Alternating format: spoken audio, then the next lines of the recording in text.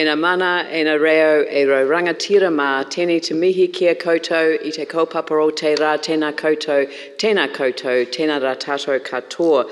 Good evening, everyone, and what a fantastic turnout. I know there's so many events on tonight, and you chose to come here. We've got Festa this weekend, we've got the Becca Heritage Week. You know, there's just so much happening, and of course with Tūranga now opened, I have to say that there is a real vibe in the city that I haven't felt for a long time, so it's feeling good. So welcome each and every one of you to today, and thank you for being part of this event. The Christchurch Conversations, as you'll know, is a series of free public talks that bring us together to hear from interesting people. Now, I have to say that my notes did say thought leaders.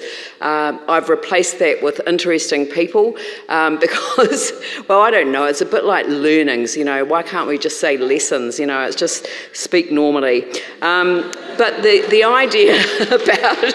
idea about having interesting people here is that they catalyse a conversation about things that we are passionately interested in, and nothing could be more interesting to Christchurch at the moment than placemaking.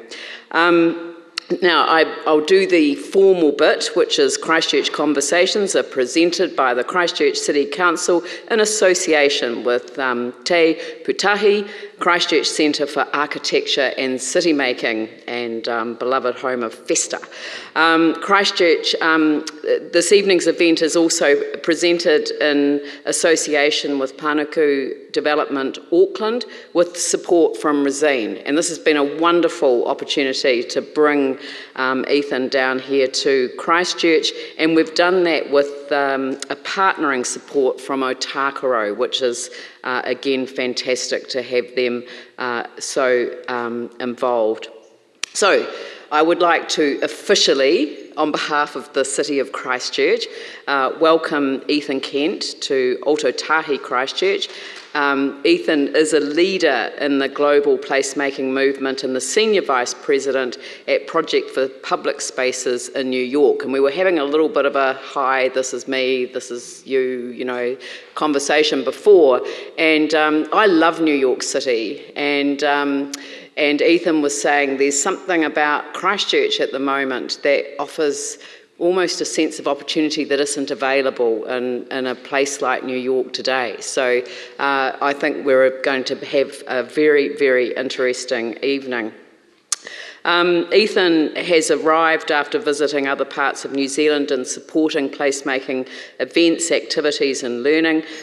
He is spending several days here to experience Ōtākaro, including attending Festa this coming weekend.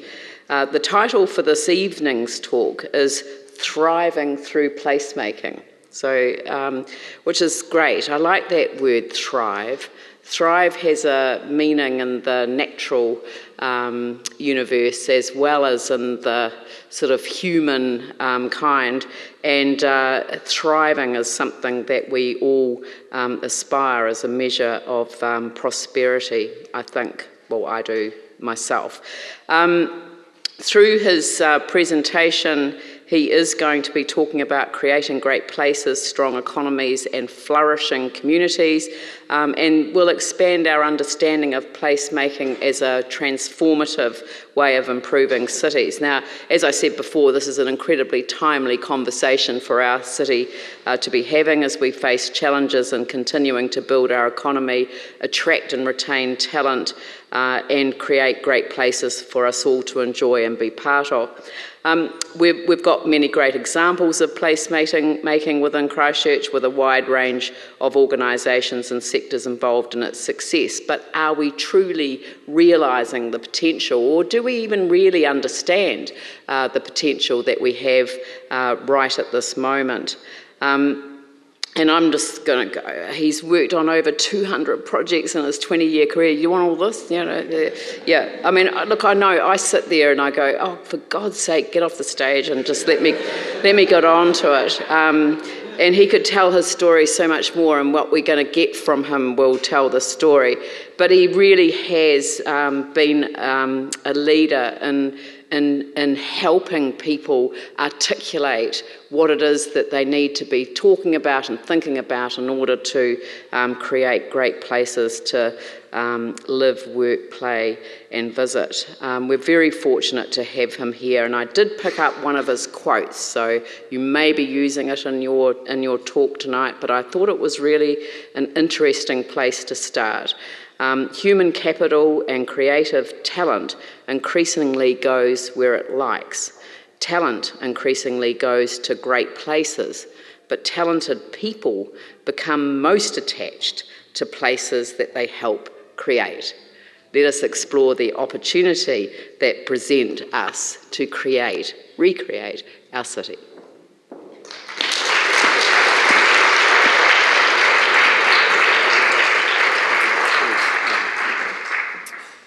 So, thank you so much. Wow, cheers. So, interesting people make great places, and great places make interesting people. Placemaking is really about making the language of shaping our world more common sense, making it accessible to everybody. It's just an ongoing conversation of how do we best work together? How do we make it most fun, most comfortable? How do we draw out people's spirit, their power, and the connection to place that is so deep here in New Zealand, and particularly the rediscovery of place, the recreation of place here in Christchurch is so fertile, and not just for what you're creating here, but to me it's been inspiring, the leadership that has been emerging here, and it has the potential to really inspire some of the best new models for city building globally. And it's not just obviously that people are coming here. You have the best talent here. You have people coming from around the world wanting to be part of this conversation, to contribute to it in various ways. But how it's drawing out the talent that's already here, how it's drawing out that connection in deeper ways. I've learned this week about the sort of some little bits just about the Maori culture, and it's so powerful, that the deep connection to place, the questioning about where do your bones come from, asking people about what are your connections to place for many generations. And to me, you start to realize how deeply interesting everybody is, how deeply special everyone is, but also how deeply powerful place is, and how important it is that we really continue to support and grow this connection to place, this uniqueness of place, the identity of place. Because unfortunately, for better or worse, humans are now defining the purpose and meaning of place. And we need to define it obviously with respect and to the past cultures in ways that we're just starting to understand and realize we're past meaning of the land. But we need to also define it so it supports thrivability, so it supports the flourishing of individual potential, of collective potential, even more importantly. Not just because that's nice and sounds good, but because that's the only way we're actually going to achieve the persistence of humanity on this planet. That's actually how we're going to achieve sustainability. Sustainability isn't enough, and there's a lot of things about the world that we shouldn't sustain. We need to systemically change things for a lot of people to be able to flourish, not just because it's the right thing to do and it's equal, but because that's what's going to build the capacity of people to change the world in ways that we need to. And so a lot of those models, I think, are emerging and have been naturally emerging from the placemaking that's occurring here in Christchurch. So let's see. So we think when you focus on place, you do everything differently. And after a crisis, you're forced to do that a lot. And the focus on place is really about, in many ways, it's bringing back the informality to the shaping of cities. And it's the informality that first became really present after the earthquake, or at least what I saw as communicated around the world became really inspiring. And how do we support informality on a sustained basis, but you have to formalize it a little bit in different ways. And so we're going to talk about that too. But when you focus on place, you do everything differently. You do governance differently. You do development, design. You finance the growth of cities differently. And it's about regrounding our participation in shaping our world in place, but then reinventing it again. So the lighter, quicker, cheaper stuff, the short-term stuff that you saw, the gap fillers and the Festa stuff. This is so inspiring globally, but this is a seed for something larger. And you're at this moment now to figure out what that larger is. Make sure you build from and respect the culture and creativity that started that. But now how do we not lose it? How do we actually take it further? How do we sustain it and grow it? Let's see. Oops. So we're seeing people come to this idea of place from many different causes and disciplines, whether it's in a neighborhood, citywide, or globally. We're getting to work with leaders equally passionate at the community level or the global level that are passionate about sustainability or food, like the topic this weekend of Festa, or local economies or health, preservation. These are all causes that are so important and people are energized by, but we're seeing they're not realizing their potential, they're not meeting their needs, and their solutions are not yet being adopted fast enough. And we think that the focus on place enables the collaboration, the creativity to more fundamentally address these goals, but on a deeper level. And we can go into any of them, but we see the way to facilitate this change is, and really what's been happening here is you're focusing on making places, getting on action. Let's get things done. Let's get things very visible. So it's not an abstract idea. It's not just community building or network building or economic development. It is all those things, but the focus on place makes that grounded and it's about doing. Placemaking is doing, it's not planning. But while building the capacity of communities to do this more, so making it fun, the most valuable thing about an event like this isn't anything I say, it's how you all start to work together in new ways and enjoy that process. But then making sure we're building systemic change too. We're not just perpetuating the same systems that haven't quite worked or don't have the potential to really address our needs or make us thrive. So how are we shifting the economy, the governance structures? And place has this common sense, comfortable way of enabling this. It's not about being against anything, but it's about being for something. But you do often need a crisis to create that change. And so as the mayor said, a crisis can be helpful in some ways, and you've demonstrated that in what you've built in the city. And it's so remarkable, the quality, the thoughtfulness of these buildings. And the urban design here is extraordinary. But place and placemaking is actually a way to leverage that and build that and take it another level further. So Project for Public Spaces has gotten to work on places around the world, learning from communities in all different types of contexts around the world. Again, we're working on the systemic change with leaders of different movements. And then we're working on building a movement in and of itself, not to compete with these, but to bring them together, with leaders all around the world. And there's some here, Mike Fisher and Frith Walker and Ryan Reynolds have been helping to network and lead the movement from this part of the world, but have also been coming to speak at all of our conferences globally and connect this learning environment on a global level. Oops. So some of the global conferences we've had, and then this is of course part of Placemaking Week New Zealand, which has been amazing, spirited, and brought together all property developers, elected officials last week in Auckland, really advocates and activators from all different disciplines that are sort of building this movement from many different sectors. But we're seeing this. We're we're having a conference with UN Habitat in China to launch a placemaking network there in December. And frankly, some people from New Zealand are going to come there, and your story of place-led development is so crucial for building China. But for everybody, place shapes us, and we shape place. And we have to build this reflexive relationship to be more powerful, more intentional, more conscious. We don't realize the extent to which it shapes how we feel about ourselves, each other, it affects how we connect to each other. But how we shape it has been too much of it, just too passive, too consumptive, too narrow, too defined by different disciplines. If you plan for design and development, you get design and development. Even good design, great development, that's not enough. We can get more good design, more good development by leading with place, but this is sort of reflective of an era that led with just development, of regeneration of cities with Guggenheim Bilbao, with iconic architecture alone. It can create value, get attention, but this was a building, an object, not a place. Moments after I took this picture, I was there for 20 minutes. These two people mugged the couple a tourist couple of their camera. And I'm from New York, and I hadn't seen a mugging. I told police they said people get mugged right here all the time. This could be a great place with less money. This could have been a great place and a great building.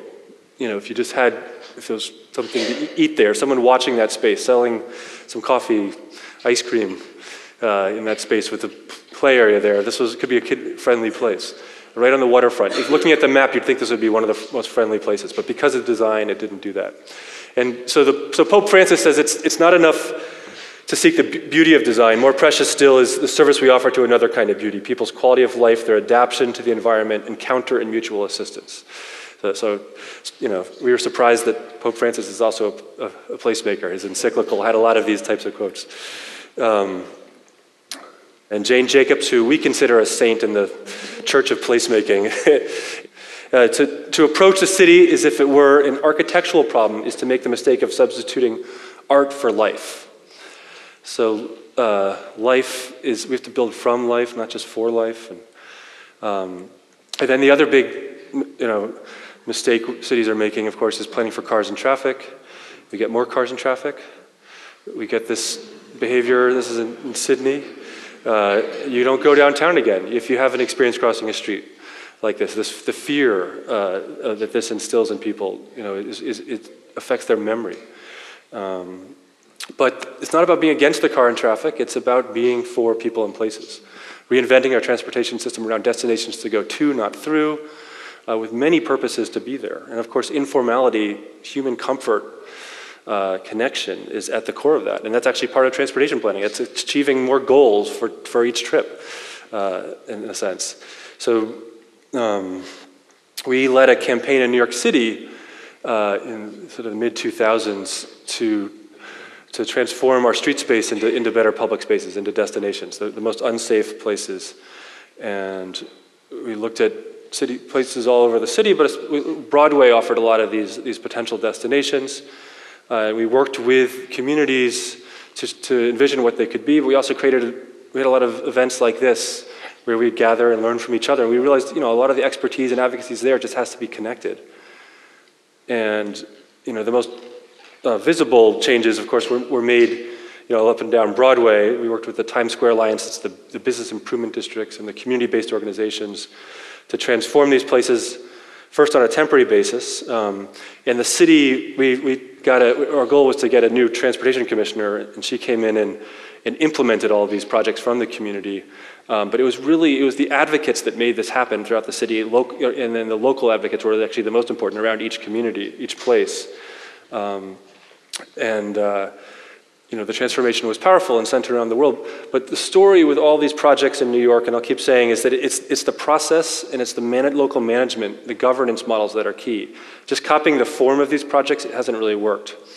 And in fact, the temporary plaza in Times Square became permanent. The businesses didn't like the idea at first, but the testing of it with the experimental approach worked. It built momentum for something that wouldn't have been possible otherwise. And now, it's a much more high-quality urban design project. But, after this was built, it's wonderful. And it's good for events. But the most threatening, highly controversial political issue in New York for a period of time was these buskers, and Elmo. This was the most threatening character in New York. So Times Square used to be defined by sleaze and crime and perhaps, and then it got defined by cars and traffic. It was dominated by cars and traffic, and then of course Elmo, and they couldn't regulate it. So the issue was that they just designed it, but didn't develop the management and programming of the space. Didn't give enough regulatory power to the Times Square Alliance to manage the space. And so you don't just design something without a plan for programming, activating it, managing it, governing it, and so forth. So New York has really been transformed by these public destinations, but it's the processes and the management organizations that we have to learn from. And I think a lot of cities have most effectively transformed themselves around these destinations. So our sort of theory of change, if you want to make a big impact pretty quickly, is focus on public destinations But each public destination, we say, needs at least 10 places. You know, the size of a place is really the distance at which you make eye contact, you connect with people, you can see a smile, and so forth. And that's the scale at which a city fails and succeeds. But people slow down in these places when there's multiple reasons to be in them.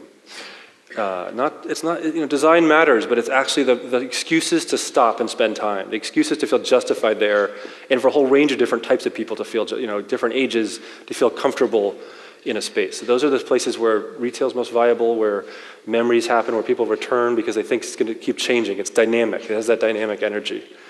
So Bryant Park, was one of our early projects in the late 70s, and Rockefeller Center. These were projects that were transformed not by being afraid of the negative activity there, and not just by design, but by management and programming and allowing use to come forward. So this Power of 10 idea is also an exercise for engaging people citywide in a conversation around their places and what ideas they have to improve them. And we've done this exercise in many places. I did this in Melbourne in one of my first trips here. I've been lucky to get to come to New Zealand and Australia sort of a couple times a year for the last 11 or 12 years. And I've gained huge respect to the quality of council staff is really wonderful here. The government's doing a really good job, very progressive. And this exercise revealed, though, that there's a lot of room for broader collaboration amongst different departments, and then, of course, with community, which is always hard. So we find that every part of the world is leading the placemaking movement from one sector, and that's great. There's a lot of creativity from councils, but the challenge is now, how do you get creativity from communities and business sector and philanthropy and draw out that volunteerism? And because the best places have a collaboration from all sectors. And so every part of the world, one of those sectors sort of is leading in placemaking.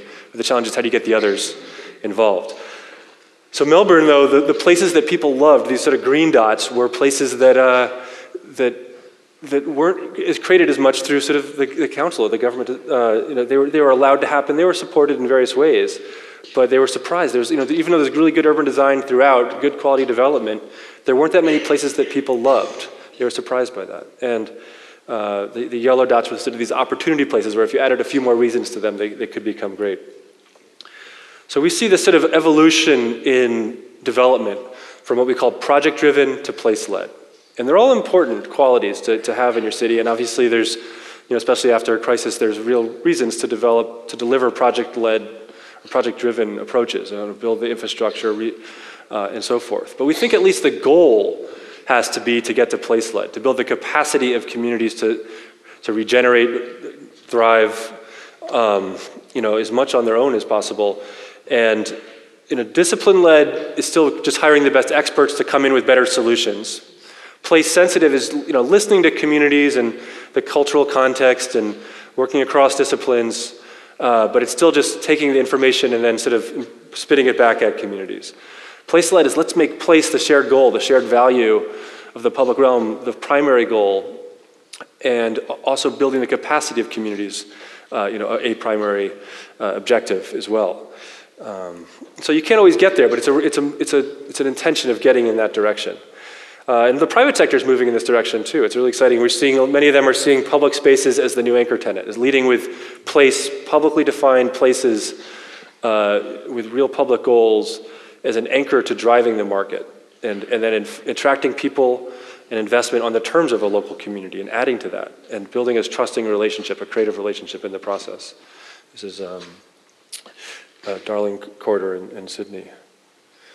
So what is placemaking? So placemaking it's a word we kind of made up. A bunch of people have been throwing it around about 20 odd years ago, and we're still learning really what it is and sort of unpacking it, and the process of debating what it means is helpful. And of course, who does placemaking and who is it for, and are places already made, or do we preserve them? We do think a great way to preserve places and celebrate what the essence of them is to continually have the conversation of recreating them too. So proactive placemaking is important. It's actually one of the best ways to preserve and keep places and support preservation. So some definitions, one is that it's a collaborative process by which we can shape our public realm in order to maximize shared value. We came up with some others in Auckland this week that are really good. that we can share with you. But it's also strengthening the connection between people and the places they share. There was an MIT study that showed that the biggest benefit of placemaking isn't the improved place, but the improved social capital, the human relationships and collaboration that emerges through the process of placemaking.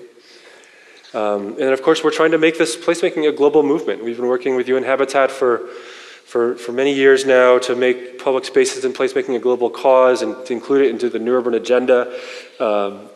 And it was mentioned 10 times in this international document. Every 20 years, they create a new urban agenda to define the priorities for urbanization globally. And now we're going further through this conference in China, and we did one in Nairobi, where how place and placemaking can facilitate many different solutions and actors together to implement the New Urban Agenda. We need new processes and structures to really get this to happen, to create a global movement to shape spaces into places. As one of our board members said here. And one of the thoughts at this conference was that cities are not built forms, they are social forms. We must design from social life, not just for it. And again, I think that's what a gap filler has sort of done, is it's from social life and supported it. It's a platform, it was so cool to actually see the dance with Matt, and after seeing hundreds of pictures of it all around the world, and it's about a platform for social life that keeps growing it. Saskia Sassen was at these conferences, says that the city has long been complex but incomplete, and in that mix of complexity and incompleteness lies the possibility of those without power to make a history, to make a culture, to make an economy. And the incompleteness of Christchurch offers a unique opportunity to create new structures that are obviously more equitable and more inclusive, to create more leadership from the people that lived here a long time, but also attract people to help create a culture and economy, new identity, new jobs, new ideas. And so these ideas have actually been part of this New Urban Agenda as well, where Saskia Sassen and Richard Sennett, Ricky Burdett have said that what's really needed for the new paradigm in city building is actually more informality in our cities. We've sort of formalized our cities in the process of shaping cities. More flexibility of public spaces, more multiple uses, Jane Jacobs calls them intricate minglings, the layering of leading with that, and then again shaping development around that. So the place-led process, the placemaking process, we think starts with places, starts with an exercise like the Power of 10, your assets and opportunities. We think you evaluate a place, you engage people people know places so well. It's asking the right questions, drawing out of them their expertise, their creativity, but more about the uses. We don't ask people to design the space. It's what do you want to do there? What do you do there? And then we start doing short-term experiments. We think that's the best projects, and more we're realizing that the best public spaces actually are a continual series of experiments and evolution of the sort of, again, of temporary public spaces. They can continually be evolving in a temporary way. Those are the most dynamic ones. And you've learned and shared so much of the best temporary types of public space activation, creation, the models that have emerged here. But the best part of that is that it builds ongoing capacity and energy, and it doesn't just die. It's not just a project that you built, check that off, and we're done. Every place is an ongoing, you're building the community, the governance. It takes a place to create a community and a community to create a place. This is an iterative process. So the city we've worked the most in is Detroit, and it has some similarities that you'll see as on many levels. It failed in some regards. Its economy, it had a lot of it was one of the more conservative, sort of older, older cities. It was defined by sort of old corporate models, and in the automobile industry, that was of course threatened. And we've worked there for the last 20 years on a lot of key public spaces. But this is what it was like 100 years ago. It was one of the most vibrant cities in North America. And this had food trucks even. It was trendy way back then. So we were brought in to sort of create a vision to create a destination downtown to take that intersection, that was like this, the same Soldiers and Sailors monument you can see is right there, and all the planners and designers and corporations destroyed the center of the city, and this was built pretty quickly. It cost $20 million to build. It attracted billions of dollars of investment in the blocks right around it. what it looked like, the first summer and the first winter. And then as it attracted new investment, new people coming to this, one of the developers, or the corporate titans basically that attracted downtown, wanted to buy up a bunch of buildings, but really invest in the public spaces to drive the value and potential of it. So we did this lighter, quicker, cheaper plan of short-term activations throughout the downtown. And this is what it was like before it. And we did this photo simulation, and they've actually implemented it within a few months. And we put a beach right at the center of Detroit during the same week that Detroit declared bankruptcy. And because the government facilitated this, but it was very resourcefully done. And here's what it's like pretty much on a regular basis now. And in the winter, the beach in the center of the space. And this place has become this very tactile, comfortable, human space where many people feel comfortable and welcome and mix. And it's this layering of different purposes to the space that enable the mixing. Very simple, low cost, changes the markets, incubating small businesses, making retail viable, and so forth. So we see this place-led as sort of a third way. People are afraid of chaos, and Detroit was sort of this chaotic place, perhaps, and they thought it needed to be ordered and controlled. There's often these tensions in government and with communities.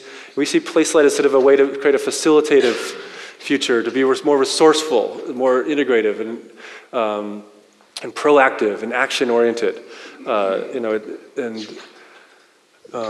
and this also emerged, in Perth. We've gotten to work in a lot of the major Australian cities and building placemaking campaigns, but also doing sort of projects that really demonstrated, a place-led approach. And the cultural center there, I'm showing because it has some things in common with what's emerging right here in an exciting way, where you're leading with, again, instead of an activation, but how that can anchor and define a cultural center is more than just a place of a series of buildings, but a whole a district that creates culture in many different scales, informal, and their goal was to become all the different institutions hadn't really talked to each other in this district, and in effect, there was no reason for them to be all right next to each other.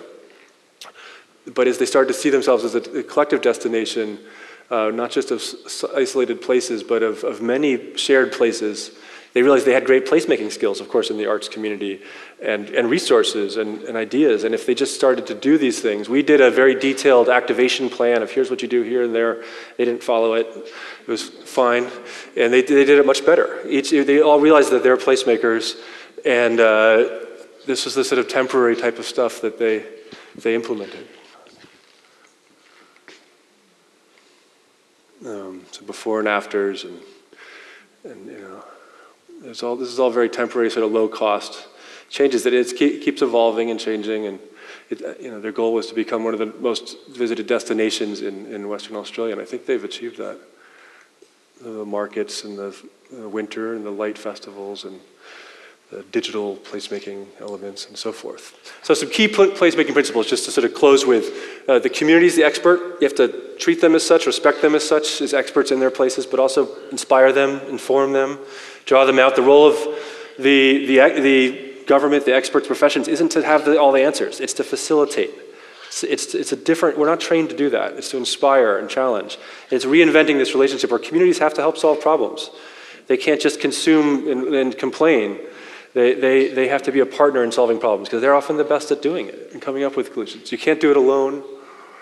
Triangulating, layering of many purposes in a space is where the magic comes from. It's at this human scale that happens. And then placemaking is about doing. It's about lighter, quicker, cheaper. It's to inform more permanent design, but we need continually evolving dynamic spaces. And you've learned so much about that. And now's the time to build on that, not to just leave that be. So, but lastly, place is a means to reinvent governance. And we've learned this a lot working in Adelaide, your sister city. It's the city I've worked most in this part of the world, where they realized that let's create a collective place capital index. Let's connect all the different departments for shared value, looking at how they can all create shared value, moving beyond their different silos, and how that can then reinvent their relationship to communities. They launched this great program that Mike Fisher led here, called Splash Adelaide that first, inspired the community with some great activations, then asked for sort of matching from the community to lead them. So the whole process wasn't to just do placemaking for communities, it was to do it with them, and the most important thing was to find the people that could help lead it, build their capacity to further lead it, to sustain this, and eventually to sort of devolve in some of the government to these precincts and districts that are more responsive to place and communities, can get more diversity of revenue streams, and keep evaluating their places, keep growing them, and then in making bureaucracy less threatening so that people in the place then, these place managers, place facilitators can navigate the different departments and skills that are necessary to keep growing these places. So placemaking localizes, it makes places special, it draws out the soul of them. It's a magnet for talent, but most importantly, it draws out the talent that's there and attracts new talent to come and add to the culture and identity of a place. To not impose on it. This sort of innovation theme, we're looking at how do you connect the innovation economy with the place economy to make sure the innovation economy is actually inclusive and connected to place, and the benefits of innovation are shared and attached to place. It's about social capital and place capital. And it's economic development. It's about sustaining your local economy, but it's through places that we create culture and identity and economic value, and the new ideas, the sort of the alchemy of place, the social densities that place can enable, we think are what anchor the types of innovations that are going to solve bigger problems, that are going to allow New Zealand to be a leader on many different issues, economically, culturally, politically, and so forth. So this is the first placemaking week in New Zealand, and sort of wrapping up and ending with Festas, this amazing celebration. And we see your leadership is key to this global conversation everywhere. And we're looking forward to doing these placemaking weeks again. It's all about, there's lots of things that you can all offer in your community, citywide, globally. And we encourage you to connect with some of the placemaking leadership council here, with Frith who'll be on the panel, with and Ryan and Mike Fisher, and stay connected to us as well. But it's you're all leaders. We all have a lot of responsibility to make this work, to learn, to make mistakes, to make it fun, to challenge each other to do better. So it's an ongoing conversation, and you all are some of the world leaders in it. So no pressure, but we need you to help figure it out. So thank you very much. I'm going to turn it over to Ryan here, who is one of, okay, there you go. There you go. Thank you. Yeah.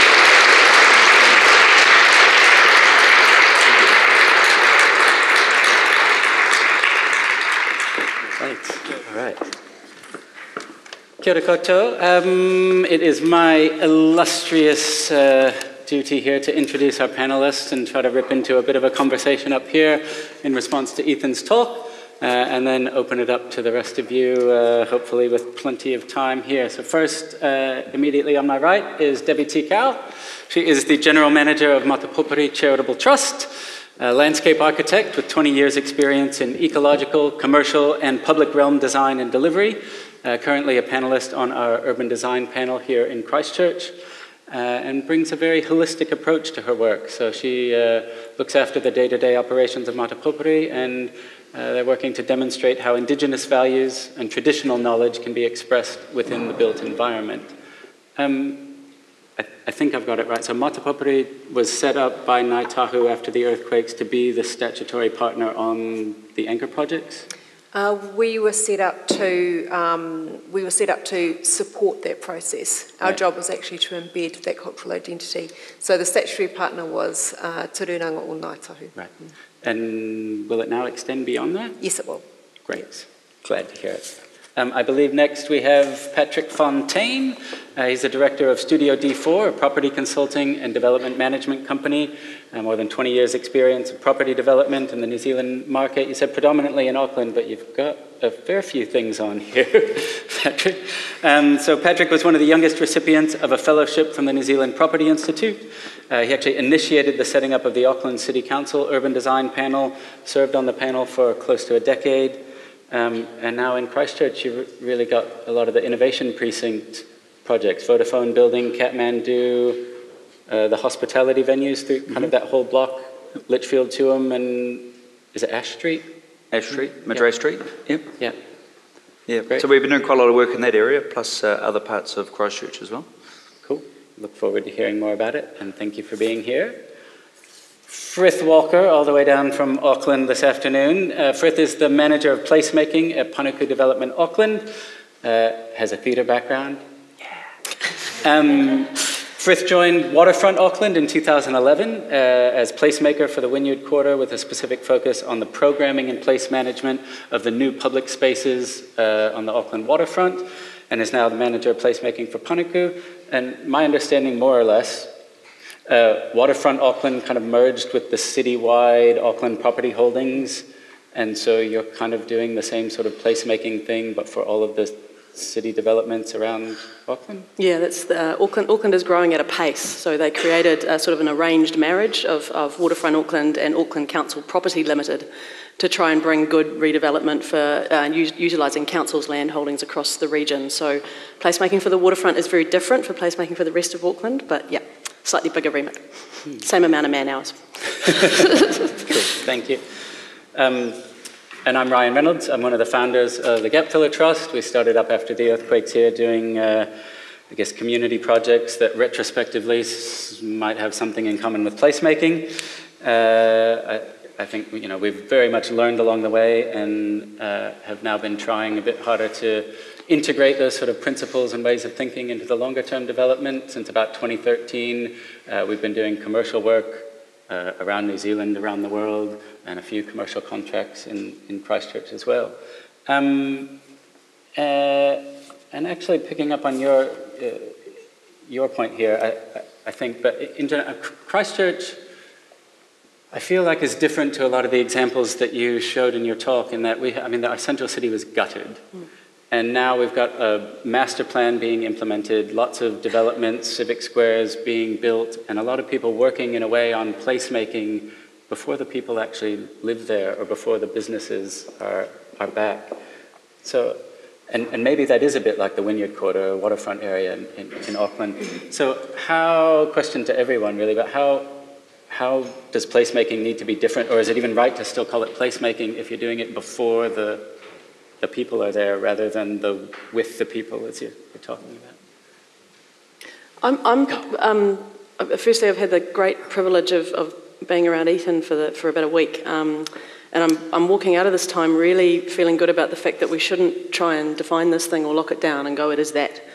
My first boss, I'm going to acknowledge Neil McEnroy, who's just joined us, who's also part of this whole story, and I'm probably going to quote him a lot.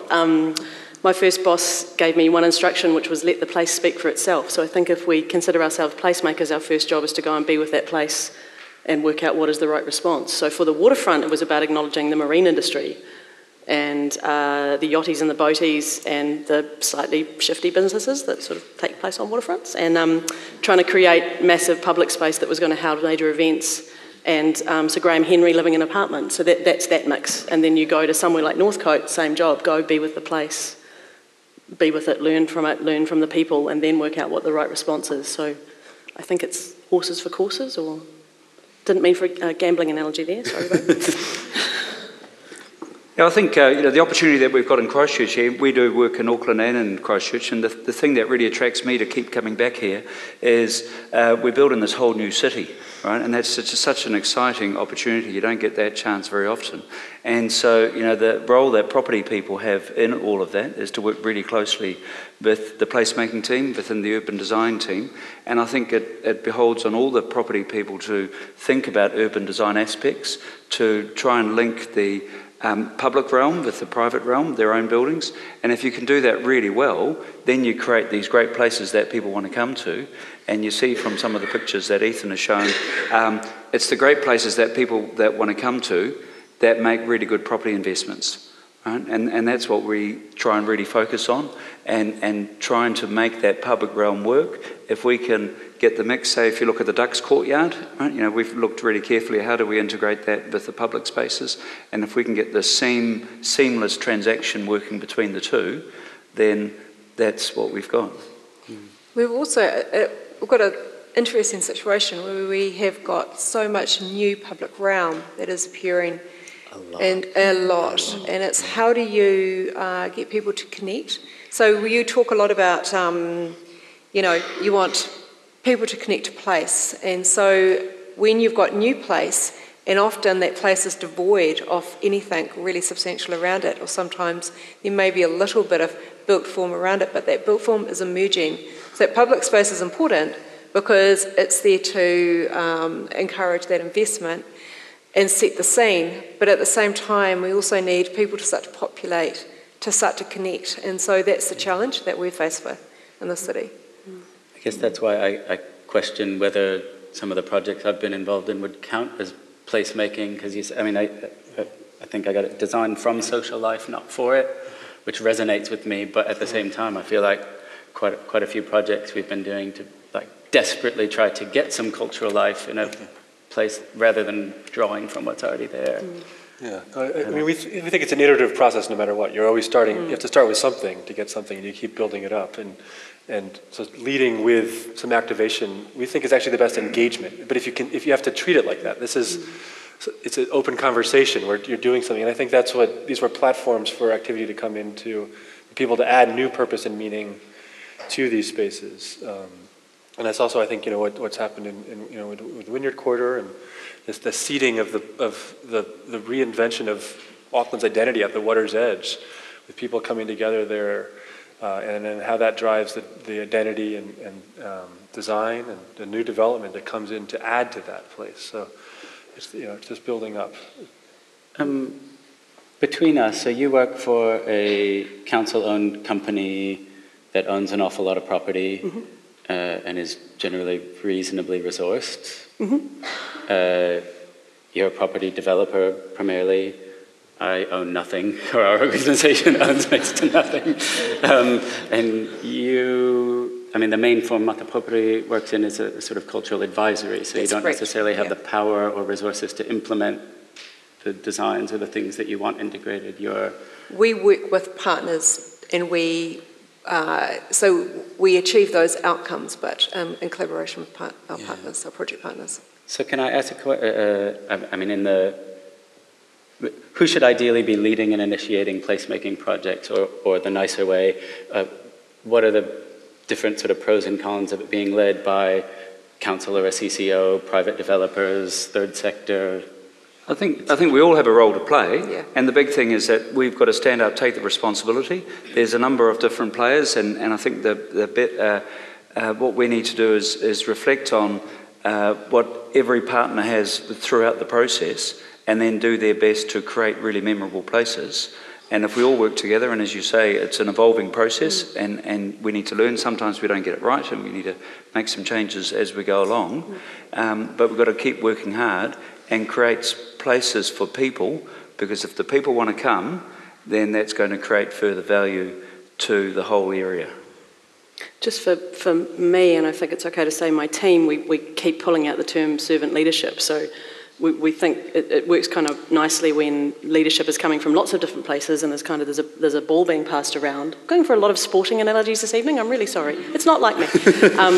But really to provide, if sometimes you've got to go and, like the Wynyard Quarter is a good example. There wasn't extensive talking to everybody in Auckland about how they wanted to see their waterfront. That wouldn't have resulted in that outcome. That was a leadership move, and now we're slipping into more and more dialogue. So I think it's that moment of assessing who is the right person to lead, and then supporting that leadership and being clever and humble enough to step out when it's not your turn. There's a couple of things, for Christchurch, if we reflect back on Auckland, people talk about the Wynyard Quarter and they talk about Hobsonville. I've seen those projects right from the very start. And it's interesting, you reflect back on Wynyard Quarter, probably for the first 6 or 7 years, that place was not thriving, right? Nope, that's wrong. and it's taken a long time, but the team has stuck with it, and you've done really well. You've created the public spaces, and now that whole area is moving. And we've got the framework in place. We've really been at it for 7 years. Within Christchurch, it's really a 15 to 20 year plan to get the city built. But everything that we do, we've just got to move as best we can to create people places. The big challenge for Christchurch, which it somewhat surprises me, but then it doesn't, about half the people in the city haven't been in the CBD since the earthquakes. You know, and that's just this massive opportunity, and we have the opportunity to get them to come once, and then if they come once, they've got to come again. And that's just this, I find that hard to believe, but that's the opportunity we have. Can I just go for a point of correction? Wrong, sir. Everybody said when the World Cup left, the Wynyard Quarter would fail, and that's not what happened. So we've built. I'm very glad that my KPIs were not based on Silo Park's attendances in the first couple of rounds, because it was not that great. But this sort of, as Ethan says, that sort of slow, iterative, attracting people on a attachment basis and an ongoing visitation basis has worked. But it's much more, or it has become much more than just about that place. Absolutely. I mean, when I first was working in Auckland in 2013, was it, Lido, I think? And everyone was pointing to the things happening in Silo Park, Wynyard Quarter, the pop-up activations there as the kind of justification or the calling card to set up the new thing that in the urban design team, to set up the pop project through council. I don't know if that was art or events team and so on. So it was kind of the, I don't know, the foot in the door that made it possible for lots of others all around the city, and now Auckland's got... But the thing Ethan reminds me of a lot is that it led with the public space. The first thing to go in was the public space, was the food, get the humans being there and liking it, and then the development will you know, people will want to come in. So we've got wonderful partners now in there, but that's put the humans in, and then the people with their wallets will come, was sort of the theory, right? I think the comment I was making was you look at that whole Wynyard Quarter. Tonight, that's all right. It's good closeness. Right? You know, if you look at the wider area, the stuff right on the waterfront was going okay, but then you look at it 2 to 3 to 4 blocks back, like that's challenging. And now that area is really thriving through the public spaces that have been brought in. You know, and I see Christchurch is really on the edge of gaining this critical mass, and we've just got to keep going, creating lots of events. I think that's one of the major things, to keep people drawing into the city, and we've got to really reflect on how hard it is for hospitality at the moment in the city, because those people have placed their money into the opportunity, and it will be good, but we've just got to work as hard as we can to create the public spaces. Can we talk a bit about the governance thing that you brought up? So it's one thing to create the public spaces, but how do they evolve? How do they actually get used? Who's responsible for looking after them when they don't? Because we've got a lot of public spaces created by the Crown Agency and now in various stages of being vested ownership in council and other things. So you've got, on the one hand, like the formal ownership structures. And often, I mean, we're experiencing in the East Frame in Rawara Park, someone gets in touch to use a space for an event, and actually no one's quite clear who owns the land or who's able to say yes at a given moment. So it's kind of the opposite of being really facilitative, temporarily, I hope. But yeah, and alongside those formal ownership structures, you have the informal of who's actually generating the activity or enabling it, and so on. Which is more important, or how do those relate? So, yeah, I mean, I think, you know, governance, it's not a sexy, fun word, but it is where we're seeing a lot of the innovation in this. And in a way, also to answer your previous question, is who initiates placemaking, is it whoever's leading it. We want placemaking leadership can start with anywhere, with anyone. And it needs to sort of equally start with different sectors. We need to understand how property developers can do it. And there's, you know, it's great, the role in this innovation quarter that the property sector is doing, and with the government, with the third sector, the not-for-profit sector. We all have to feel like we can lead it and initiate it, but we have to keep in mind that ultimately, to really sustain it and have the bigger impact, it's going to be a collaboration. We have to figure out how, if any one of us lead it, how do we get the other of this great panel that I think that Jess put together, thank you, we all it needs to be more multi-sector, more collaborative, and so we helped set up a lot of the first sort of public space management models in the US, like the first business improvement districts and main streets. And each of them are having strengths and weaknesses, and we need to keep evolving them to see who's not leading in them, who's not part of it. But publicness, place capital, shared value, informality needs to anchor it as outcomes, as measurables. And that, again, we think drives the value and the collaboration, the private value, and all kinds of measured value. through that process. And I think, you know, that's each of these projects are and each of these people are ultimately leading with that type of thing. Maybe if I can give you an example. Hang on a sec, sorry. Is this really kind of urban-focused, development-focused notion of governance? I mean, does that gel with what the term means to you? What I've noticed, we realised that a lot of the events that were happening around town didn't have that cultural content. So what we've started to actively sort of participate in are those conversations. How do we're very much involved with embedding cultural identity within the city, which in itself creates place and creates connection to place. But we also want to ensure that we include cultural practice. And recently, in fact, it was just yesterday, we opened up Kakatea Common, and we instigated bringing in a busload. This is one of the new civic spaces in the South one of the Frame. new civic spaces from the South Frame, and we brought in a busload of kids from Tuahiwi School, and they came in and they performed kapahaka for everybody, and it was fantastic. So, and we're also very much part of the conversations around ensuring that, you know, the places that we create, and if we're putting stories into the city, that we need to share those, and we need to actually, you know, bring the whānau from outside in, and they're wanting to come in now because they're seeing themselves in the city, and that's fantastic. And also with the opening of Tūranga, we had a busload of kaumātua who came in. Again, you know, they don't come into the city, they never come into the city, and here now they're wanting to participate, they're wanting to be part of this, and bring their, I suppose, their identity in. So it's not just about, from a cultural perspective, it's not just about, I suppose, the built outcomes that we leave behind, but also about those, you know, about the whānau and the people coming into the city and feeling that they belong, and again, you know, and increasing that sense of belonging and increasing that sense of identity. When you say they come now because they see themselves in the city, I mean, I know Ngāi Tahu identity is much more visible now in places where it was previously invisible. We were just in Victoria Square earlier. Do you mean just that, or is it kind of broader than just visual markers? Okay, so I think I suppose what we try to do, and it's a little bit of a different angle from what you were discussing in terms of placemaking activities, but what we're trying to do through storytelling within the city is actually create reasons for people to, I suppose it creates reasons for people to come in, but also, yes, it's very much about identity, but it's also about education. It's also about imparting that knowledge. All the stories that we tell are full of layers and layers of information. And so it's about, you know, with the work that we're creating, a series of narratives are all interconnected. So they themselves become an event for people to come in and experience. So it's more than just a built outcome. It's, you know, it's a classroom. It's a place of learning, a place of knowledge, and a place to engage.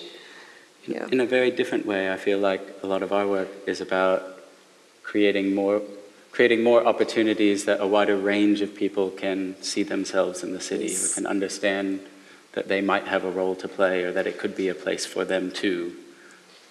Well, I think what we're trying to do is share those stories with katoa, with everybody. They're not, and everybody, we want everybody to feel that they belong and connect. You know, and our kids are nowadays. You know, it's interesting. We did a bit of a walk around the city with Ethan this afternoon, and some of the things I learned from Debbie this afternoon, and I've walked through these areas like 10 times, and you shared some of the cultural issues behind there. You know, and I think there's this really big opportunity for you to create a walking tour and promote that a lot better, and you know, and that really reflects on. One of I say this as an Aucklander now, right? One of the Christchurch things is, you know, you'd like to lay below the radar and keep things nice and quiet and just quietly beaver away. You know, there's some really good things happening. You need to just sort of stand up above the parapet and be bold about those really good things that you're doing. And I think that's what we all need to do. These really good opportunities in these really great places that we are creating is... communicate those a lot better with your own people within Christchurch and within the wider community. Ethan, you brought up the word experimental a few times, and I think in a couple different meanings or layers of meaning. One, just the idea of trying something out, the lighter, quicker, cheaper. It doesn't have to be perfect the first time, but also thinking about some of the bigger picture issues. You kind of gestured around climate change and some things like that, that we don't have the solutions yet. We better experiment to find them. Maybe I'm trying too hard to draw some things together, but it occurs to me that to Pākehā, New Zealand, a lot of the mana whenua principles are really experimental and radical, things that are about adaptability rather than permanence, communality rather than individual private ownership, about me, dare I say even spiritual. That's pretty experimental to us. so maybe there's a space of overlap in that respect. Well, absolutely. I mean, the guiding principle that we work to is kia te whai ki te iwi, and that's, be kind to, it's about everybody, create an environment for everybody. It's look after your people, and it's based on the principle of manaakitanga, so it's about being inclusive. Yeah. Do you think, are we ready to open the gate and allow some questions from the outsiders? Really were quickly, you about to make yeah, I was going to say something deeply inspiring. That's the journey we've been on in Auckland. Is English is a very lumpy language to try and explain placemaking, and Te Reo Māori does a much better job. And also, when did we forget how to build with our environments? When did we forget how to build places that are good for community? When did we stop working like that? So this opportunity we have in this country to turn our mind to the people that still remember how to be a part of the land is pretty valuable, and we should be using it. Cool. Thanks. All right. Can we open up to questions? And where did the microphone runners go? Fabulous. All right. Can I just say we're due to wrap up this event at 7:30. All of the panelists can be here till 8. So if you have an individual question for one person, please hold that till the end, and you can come up and talk to us as we're packing down, and let's try to continue the conversation, as it were. Dai. Kia ora. It's great to hear from you all. Frith mentioned, let the place speak for itself, and it's wonderful that Ngā Tuariri are speaking. It's wonderful, Debbie. And I wonder, the earthquakes reminded us that the springs wish to speak. And I think of it as a city of 1,000 springs. It's got many more thousands of springs than that, but it's a city of 1,000 springs, water springs. Do you think we could let the springs speak more? You each think we could? You're looking at me. Yeah, absolutely. Yeah, we're forever trying to protect the springs, and also to ensure that, where there are known springs, that, obviously I also work in the environmental space for Runanga, so, it's an ongoing issue, and we're always wanting to ensure, but it's about people's awareness of those springs as well, and that's something that's really lacking, and also a lack of understanding about the significance of springs. So I think there's a whole educational thing that needs to be considered too, and also just the whole network of waterways that run throughout the city. It's it's not just the springs; it's the interconnectedness of everything. So there's a lot of education that needs to occur, and I think the more that we can be more respectful and tread more lightly on the earth, the more that we need to be protecting the springs of water, everything, the whole system. Yes, we need to change the way that we live. A few of us here were at a symposium up in Auckland on the weekend, and one of the biggest takeaways I had was that the most urgent thing we need to be experimenting with actually is ownership models. And you think about the problem of daylighting all the streams or bringing the springs to life, whatever, it comes down to ownership. Who owns the land? Who has a right to say, oh, you can't just do whatever you want with that particular, you know, so restricting some private ownerships or coming up with more communal and holistic ownership models and things. And so I think we all need to be saying enough is enough. Yep. Yep. Camilla? Yeah. Hi, my name's Camilla. I spend quite a bit of time thinking about ownership models. Can you hear me? Yeah. And one of the things I'm noticing through this talk is you use placemaking and public space to be synonymous. And throughout the talk, and maybe that wasn't intentional, but I'm just hearing that. I'm just a little bit curious about placemaking that's collectively owned and some interesting models around that. I think people know that that's the space that I occupy right now, and I'm just curious if there's some good examples that you might talk to and some other stories you might share. Sure, yeah. I think public space is how we've come into this conversation, instead of public space advocacy. But basically we discovered that to make public spaces work, they need to become layered places where multiple people have a sense of ownership. There's public ownership, and there's lots of types of ownership. And obviously, fundamental ownership of land is a key issue, and access to ownership are fundamental. But there's many layers of sense of ownership, a sense of meaning, a sense of spirit, a sense of we're all still uncovering and we need to keep uncovering. So I think the process of placemaking is, in a sense, uncovering and revealing and inviting in more ownership of space. And the informality is key. We've formalized ownership. We've formalized the sense of who can own, who can control, who can shape public space on so many levels. And actually, I think actually water is offered. People can't. It should be a public good, just like air in a sense. It sort of disperses ownership and grounds us in place and in a more connected idea of place. I always think, so how a city relates to water, how it meets the water's edge in Wynyard Quarter or a river or even the springs, is really reflects how it relates to the world, how it relates to how it respects the world. But I think it's the human elements at the water's edge. It's not just my father actually organized the first Earth Day in 1970, and I grew up around a lot of the founders of the environmental movement in the States. But the environmental movement is not addressing its biggest challenges, and we think it's actually, again, it's these human places and how we showcase thriving human connection to water at our urban centers, that I think we can really reinvent and respect for nature. Mitigate its impact on it, because we want people having to find connected experiences to nature. But then in these places, this is where we're going to develop, these are the innovation centers, these are the innovation quarters where we're going to come up with bigger solutions to working together, to living together on this planet. I'm feeling much more urgency around private spaces and transfer. In the best case scenario, maybe 10-15% of the urban environment will be public space, open space.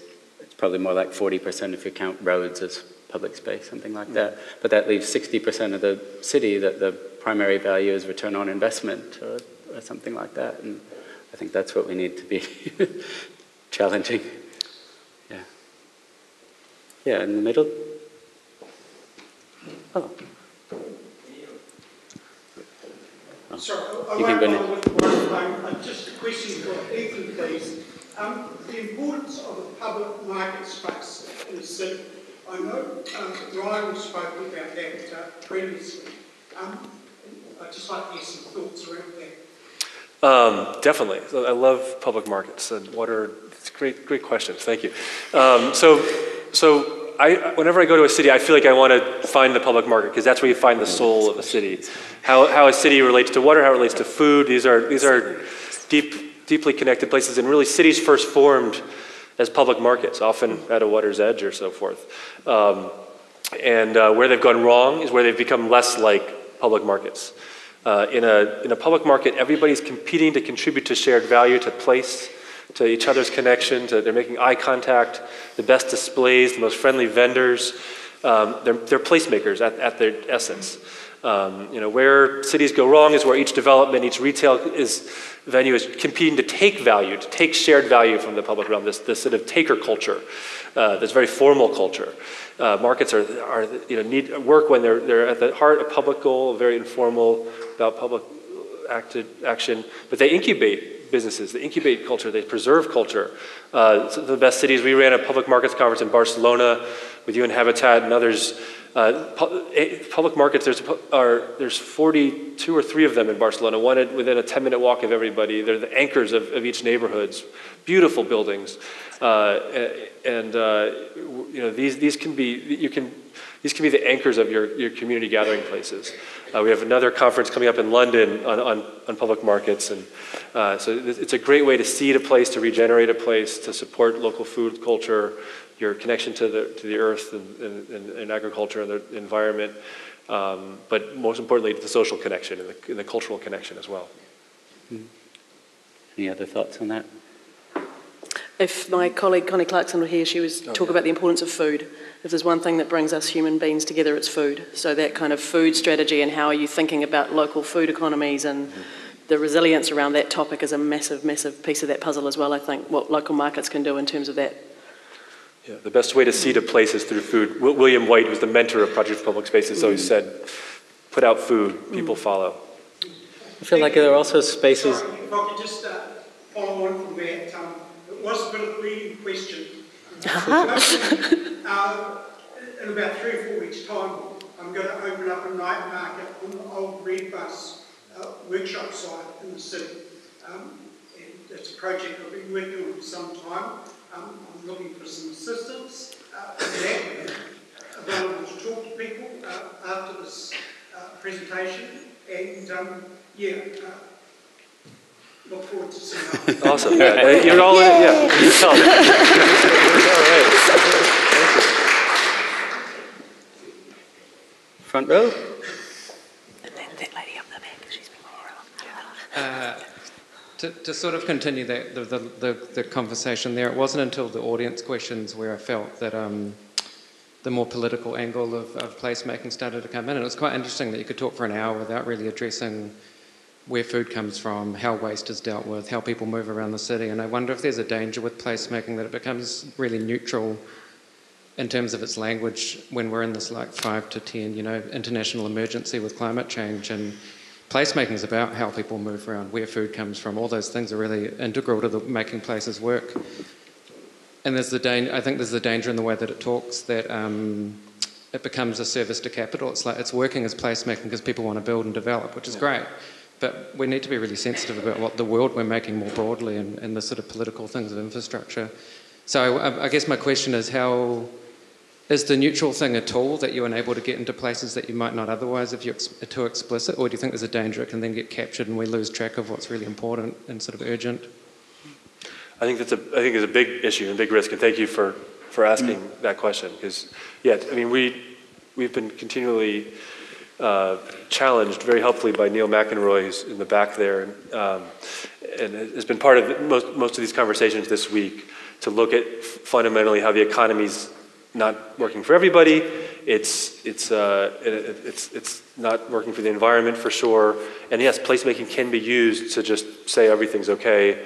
We don't need to address it. But it also can be used to create the systemic change necessary. So if we need to connect place shaping with economy shaping and make sure we're inventing. It's a catalyst for reinventing our economy in a way that that respects nature. Builds in a more inclusive, but also a more creative, thrivable world. Neil can help us answer this, and he's going to be around this week. He runs the Centre for Local Economic Strategies in Manchester, UK, and has been helping us all this week in Auckland. Really think more deeply about these issues, which is really important. I might add a little bit to that too. So, place is food. And that's the point we really want to make, is that actually the place that we live in can actually sustain the growth of food. And if we look after our environment, it can produce food. So, if we're doing these things, well, the place itself is about food. And that's why we live here. You know, it's why Christchurch was settled. It's why this was an important mahanga kai for Ngāi Tuhiriri Ngāi Tahu. It's because it was a wealth of natural resources once upon a time. And, you know, when we're trying to bring people back, we talk about the importance of water and natural springs and all of our, you know, all of our natural systems. You know, if we can connect ourselves back to place, we're connecting ourselves back to the original mahanga kai, the original food of this place as well, and it just highlights the importance of us to be better custodians, to be better kaitiaki, and actually, you know, and start to, you know, respect, build a deeper level of respect for that natural environment around us. So, you know, that's really place. It comes down to food. Yeah. I guess for me, the political element of our work, addressing some of the big issues that are facing us as a society, we don't come close to having the answers right now. We have a real failure of imagination. The world in a generation is going to be very different to what it is right now, and we can't imagine what that's going to look like or how that's going to roll out. And so I think creating little experiences, little places where people can start to experience different ways of being that are maybe more inclusive, equitable, sociable, whatever it might be. For me, that's actually about kind of setting free the imagination and just beginning the really important process of opening us up to be able to imagine other ways of being. I think the word is sort of less and less important, and it's the process. It's how we do this, and are we doing it out of kindness and good intent, or a desire to get shots on Instagram? I think that, you know, we had some terribly frightening conversations in Auckland about the fact that we're talking about human extinction at one level if you look at it from one side of it. So I was thinking I wrote this down so it sounds smart, but the political element of the work for me at the moment is how we use place to best readdress our human systems and make sure they're fit for purpose, because we know it ain't working. So this kind of coming at it from a small scale, more connected human, more connected to the planet, we've got to try something else, and we've got to wake up to that quite quickly, as you say. But you said something very insightful. It can be something that gets you in the door that you can then enable a bigger conversation, which is... sometimes that's the best way in. All right, we went big and heavy, and Laura still has her hand up, so let's let her get the word.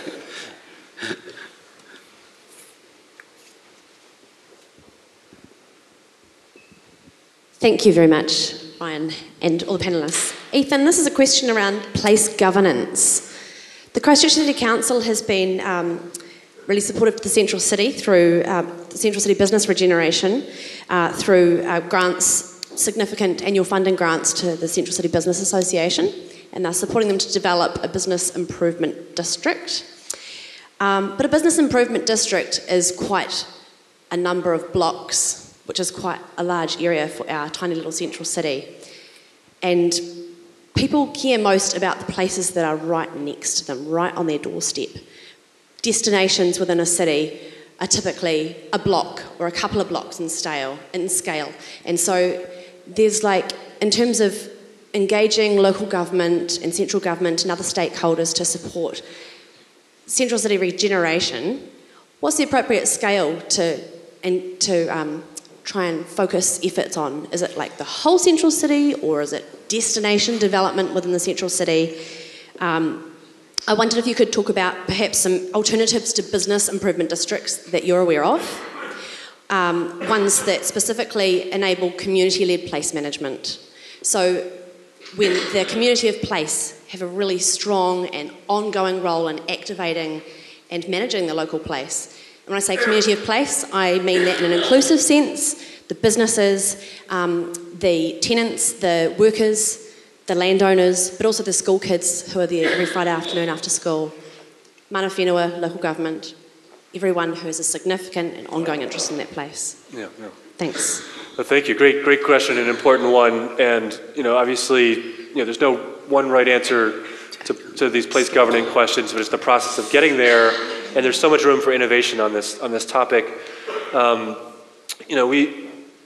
We came to place governance from realizing the limiting factor of public spaces in the U.S. was there was no management of them. And malls were basically out competing downtowns because they were effectively better managing quasi-public space than a main street or a downtown. And so we had to set up the first business improvement districts in the 1980 actually, to sort of to challenge that in the Main Street models. But these are evolving, and now the bid models and the Main Street models need to be challenged and evolve to take on bigger issues, to not just market, the sort of the commercialism and such. So there's new models of community benefit districts emerging. There's a lot in this. The question of scale, though, is a really interesting one. People are talking about sort of politics and how let's take this question bigger. We're at a lack of national leadership right now globally. There's a lot of good cases to get cities to lead, but it's ultimately at this district scale where sort of innovation and creativity is emerging, and it's around the destination, the hub level. These social innovation hubs, cultural innovation hubs, like your library, this arts hub, an arts innovation hub. It's at this scale of sort of outside of a building, not just a building, but sort of, this distance at which you can kind of see and are drawn. That's ultimately the best governance and management happens at that level, and the best self-governance happens at that level. It doesn't mean it can't be a subset of a larger business improvement district, perhaps. Maybe that is the right thing, to try to get businesses to be a part of, and communities to take more ownership. Because council government is, in a way, taking too much responsibility for placemaking. It needs to be other people involved, other revenue streams, a broader sense of ownership and collective ownership. And make sure, again, the business community doesn't then block who's participating in this. We need more of everybody. So just having this conversation be open, it's going to be really innovative and exciting in how it evolves. And go with it. Don't block any leadership. Go with it and keep inviting in more. And then how your square is managed. That's really the most important thing. How that becomes something that everyone's competing to contribute to and layer onto and experiment with. And it showcases the best of placemaking from the whole region. Builds your capacity for placemaking there, and conversely back into the communities and neighborhoods. But again, the governance models that you lead, I think, are really going to help inform, and this is for global leadership too. So it's small, but there's going to have major ripple effects globally. Just, I see the Christchurch City Centre has probably got 10 districts, right? Around about 10. We've done a little bit of work with Laura and Ōtākaro, Christchurch Council, Christchurch NZ, looking at the whole innovation precinct and how do we do better placemaking within the innovation precinct. It suits Vodafone to be called the innovation precinct, which is great. But how do we create a place for people? And you might have heard recently we've come up with St Asaph, Litchfield Churm, which is the salt district, right? And that's really a placemaking desire. And how do we create a much better sense of place? We've got a couple of nice public spaces that have been created as part of the master plan, and we really need to bring those places to life. We don't have any of the answers, so I was very interested in your answer. Right? We're waiting for answers. So what's essentially happened is the 4 major property owners in that area have linked up with all the tenants. We're talking to all the businesses. We're involving council and all the various stakeholders, and anyone who's got good ideas of, I'm very interested in your question of the public spaces, how do you manage those? And you need to get a balance there, because if you have all these food traders, who are selling like 1,000 burgers, and then there's scraps left everywhere and people are peeing against the buildings, right? That's not a good thing either, right? So we don't have the answers, but anyone that's got the answers, then you can join our group. Just contact Laura. And so for you, is something like the branding a starting point to get people to? Yeah, the brand. We've thought long and hard, and we've had placemaking people and brand people come up with it. Really, you just got to come up with a name that people identify with and identify the context of the area. And really, we're at the start of probably a 10 to 20 to 30 year program in creating placemaking for that area. And I think the way that Laura has set it up, that's an opportunity for probably 10 districts. You've got the south frame, and then you've got the retail area, and we're effectively creating an identity for people to assimilate to that area, right? And we're creating a desire for people to want to come, and if we do that really well, that's good for the businesses. Cool. I was hoping to squeeze in one more question, but that ended up being quite a long answer, so I'm afraid getting the signals, we got to wind up now. And are we inviting the mayor back onto the stage? Great. Let's do that then.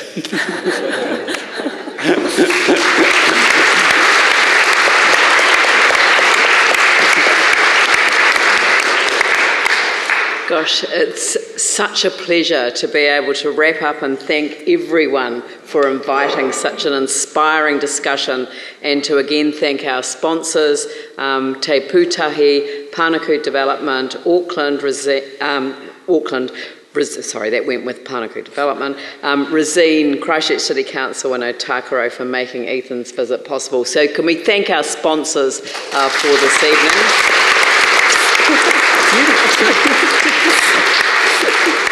I do want to thank Ethan for your contribution, especially just to highlight it. I tweeted after I started listening to you saying, listening to @EB Kent, #Christchurch Conversations, challenges us to keep the essence of what was transitional @Gapfiller Chicha, @Festa_Chicha, and even quoted @Pontifex, which is Pope Francis. So he's going to know that you were talking about him tonight, so that's really good. But what I really liked was the retweet that inspired, which is from Denise Bijou, who we know from these conversations of past, and she quoted Jane Jacobs, which you also quoted, but I love this quote. And she was saying that transitional is regenerative in its own right. And so this was the quote from Jane Jacobs. Intricate minglings of different uses in cities are not a form of chaos. On the contrary, they represent a complex and highly developed form of order. And I thought that was really quite neat in terms of the conversation, and so the conversation goes. Can I thank Frith, Debbie and Patrick for adding your voices to the conversation. I was born and raised in Christchurch. I knew nothing of the rich cultural history that preceded colonial settlement, and I didn't know much about that either. I learnt about 1066 and the Battle of Hastings, and King Harold got shot in the eye with an arrow. So, and that's really about all that I remember from my time at school in relation to history. But our history speaks to who we are as a people, you know, and our environment comes from that richness of that cultural side. And I'm just going to say, where else but to tell the history of the treaty relationship in New Zealand, here in Christchurch, other than Victoria Square? I mean, what a perfect place to be able to complete what is only a partially told story in that environment. I am personally responsible for Tūranga having a Māori name only.